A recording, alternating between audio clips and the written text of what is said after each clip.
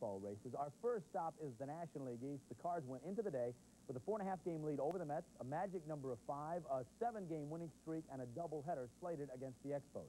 They close out the day with a split, a 4-game lead, and the magic number is now 4. In the opener, the Expos playing the spoiler. Bill Gullickson with a strong 8-inning performance. He was staked to an early 1-0 lead, and then Andre Dawson, facing Joaquin Andujar, doubled that 1-0 lead with one swing of the bat. This guy is hot, but for Montreal, it's too little too late. His 7th homer in 7 games, by the way. It was Mr. Reardon who came on in the 9th, worked out of a 2-out, 2-on jam. That is save number 37, and the Expos is sitting prettier in the opener. Montreal takes it by a final score of 2-0, but the second game, it goes to St. Louis. The Cards gain the split, and just by winning, they drop the magic number for clinching from 5 to 4. All the Mets can do is hope for a St. Louis collapse, and they have to keep on winning themselves. They win Saturday against the Pirates. George Foster at the plate. He's got it off the end of the bat, but it's definitely deep enough. His 20th homer of the season. The Mets have got themselves a 1-0 lead. And this ball hit far, and they extend that to 2-0 when Mookie Wilson comes up with a sac fly, but watch Rafael Santana. A little lackadaisical on the play, almost out at home, but it's good enough to score.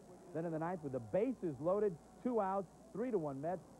Jesse Orosco, what a sinker that was. In the dirt, R.J. Reynolds went for it, and the Mets have got themselves the 3-1 victory in there. No doubt about it, the wind blowing out at Wrigley. Say and Moreland with 2 homers apiece. So quickly, let's go to the National League East standings, see what we've got.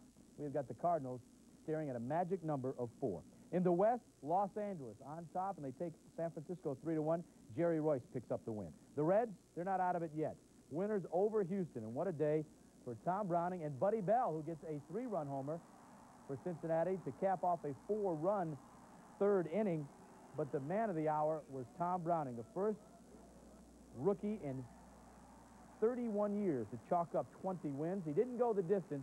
Ted Power had to come on and get his 26th save, but Browning worked a good, strong 7 1/3. Said he got tired, so he let Power come on and do the job. This is the final out of the game. It's one that Mr. Browning will remember for some time.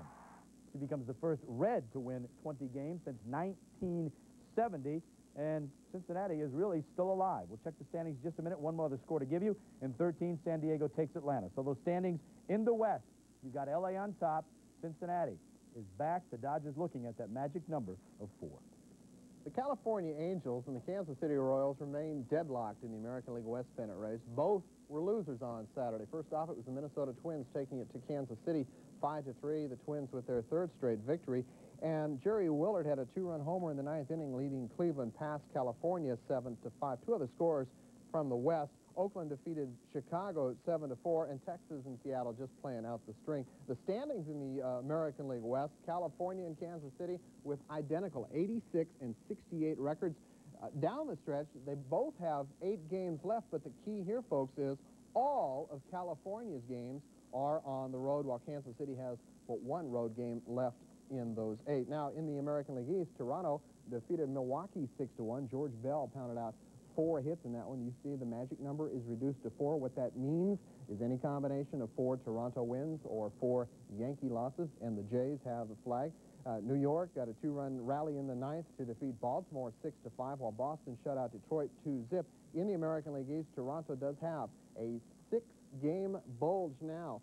97-57, the Blue Jays mark 90-62 for the Yanks, and I got a feeling it is just a little too late for Billy Martin and company. And not to rag anybody, absolutely no harm intended on this, but the Sporting News came out with their latest issue, and they had the Mets and the Yankees, the battle for the Big Apple. It looked like that was an article that came out, I guess, 1 week too late. Yeah, that's about right. They're running out of time. I think Coming so. up on CNN.